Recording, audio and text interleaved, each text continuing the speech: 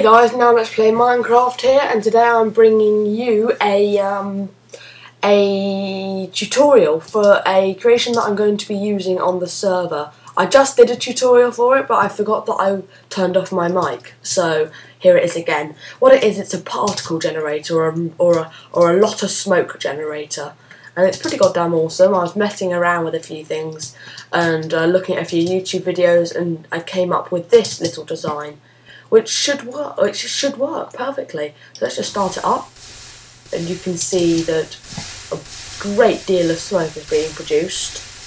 I think it's, I don't know how much it is, but it's a lot more than fire would usually produce. In fact, if we just find some fire, there you go, fire. Compare. So you see, it's pretty goddamn awesome. Let's just put that out.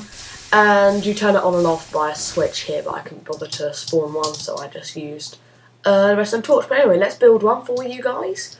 The way you want to do it is, starting off, is just put a block here and a block here, then circle it in blocks like these, and then get rid of these 3 blocks, so you've got like a hole there, and you want to put your lava in there, so you've got that hole so the lava doesn't spread around, and then put your water directly next to it. It shouldn't make any cobblestone because you've got that hole there and the lava's going down, and it's a weird Minecraft glitch. Anyway, put redstone repeaters there, and there. Obviously it will still produce a little bit of smoke every now and again, but nothing to the extent of what we want to make it do. Link all of the repeaters up like so. So now you've got all the repeaters happily linked up, and then a line of redstone going in. That's what sort of creates the smoke. It's the repeaters powering the lava, which makes the water. It's a weird Minecraft glitch that I find it hard to explain. Someone else would probably be able to explain it better than I can.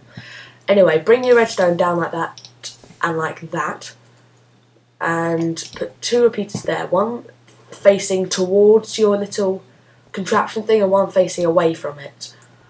Then you want to bring 2 more pieces of redstone down like that, put a sticky piston there and whatever block you want there, link up these 2 like that, leave that repeater, but click once on that repeater and put it on setting 2, and then link those up, and that's it, you're done. Let's just check that it works. And there you go, it works. So you can see that this redstone is repeatedly powering that very, very, very quickly, and that this is like, it's like a really, really, really, really fast clock. If we just bring out some redstone and put a piston.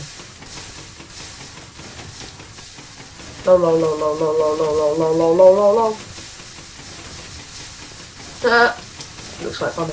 Oh god. It's like impossible. Oh, there you go, you can do it. But yeah, thank you very much, guys. And if you didn't see my last two videos, there was a concept for a basic combination lock hacking mechanism using a binary counter, which does work on servers because usually people only protect their actual buildings and not the area surrounding it. So in theory it could work, although I don't see there's much point to doing it. I just did it just to prove to you that you can hack into them quite easily. Well, not, yeah, it's easier, but it takes a bit of time because it has to go through. It goes through every single possible combination that you can have, and it saves you time. And also it does it in binary form, so there's no way that you can miss out any combination. Okay, and the other one was a minecart wave machine inspired by Seth Bling's minecart wave machine. So if you want to go and check those 2 videos out, they're pretty goddamn awesome. And if you want to leave a like and a favourite on this video and a comment, you just be the coolest person I've ever met, ever. Even cooler than Obama. Hear that? You're cooler than the black president. No, I just can't win with you guys. Thanks a lot, guys, and remember to comment, rate, and subscribe. Bye-bye.